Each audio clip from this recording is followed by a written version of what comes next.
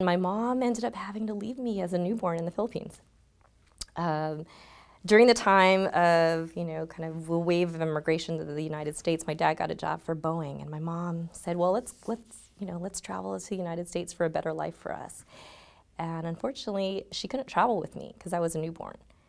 So she took the risk, left me with grandparents who took great care of me, and left me for a year, and came back a year later and traveled with me, a 1-year-old on her lap, 6,000 miles away, 13 hours, and settled in Seattle for a while and followed my father, who was an engineer for Boeing. So, she took risks. She knew what it was to take smart risks, and I really feel like for a lot of immigrant women, that's a great story to be able to share, and she's inspired me to take those smart risks.